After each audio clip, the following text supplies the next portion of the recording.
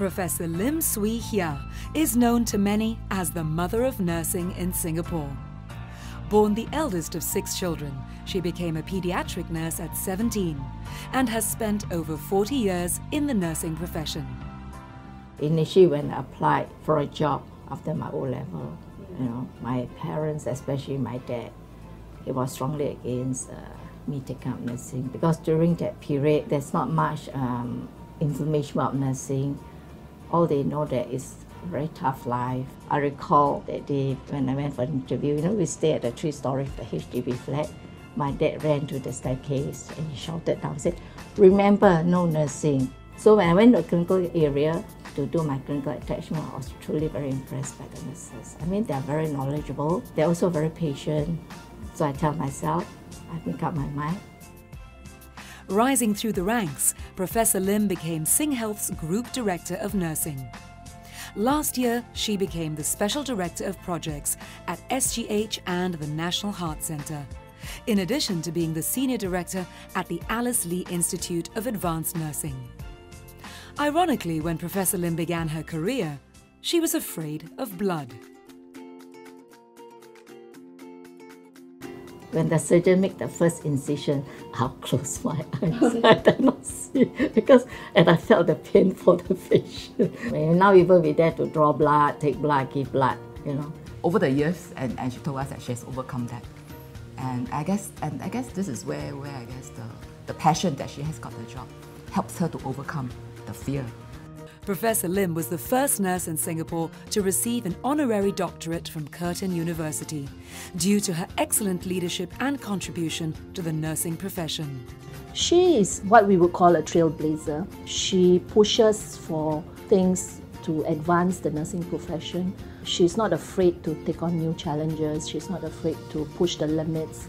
She really listens to what the ground people are talking. Like for us, we actually have communication with her, when she comes in as a DN. She actually asks, how we feel all this. Over the years, Professor Lim has introduced scores of measures for the profession, including new career paths, skills upgrading programs, and national-level awards to recognize outstanding nurses. I think importantly is we have to look into the career of the staff, all right, and the education. Opportunity for them to upgrade, themselves, and also to further their studies. For example, like postgraduate training program. She set up this, special program for us. She was the one who encouraged me to pursue a degree in nursing. Away from work, Professor Lim is the glue that holds the family together, organizing gatherings with her siblings, where she never fails to cook up a storm. She's a proud mother of 2 children and became a grandmother just last year. On the first day of Chinese New Year, no matter how early we wake up, she'll always be up first. And when you walk down the stairs, you'll always see her cooking in the kitchen, and you'll always just smell the vegetarian bihun. I think I practically grew up in a hospital, my mom bringing me to work, kind of shaped my decision and my future, my career choice.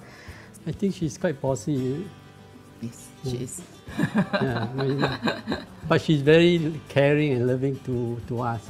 She comes home, she's always smiling, no matter how tired she is.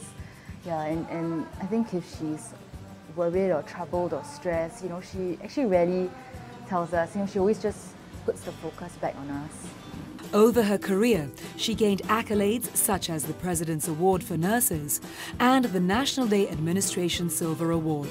Even today, Professor Lim continues to be an inspiration to the nursing profession in Singapore. I think I cannot achieve without Prof. Lim. Why? Because if she would not have come in as a DN in 2005 and set up this program for us, I don't think so I can reach this level. When you work with Prof. Lim, you know that you will never think of going anywhere. You will say, wow, SingHealth is a very good place to go. She had always stressed on servant leadership, and I always remember this quote that she gave, the higher you go, the lower you bend. And she likened it to the paddy rice, that as you move up, you actually bend lower.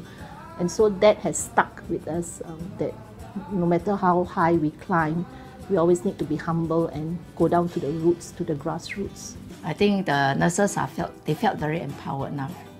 Yeah, so in terms of their knowledge, their skills, you know, and they can perform.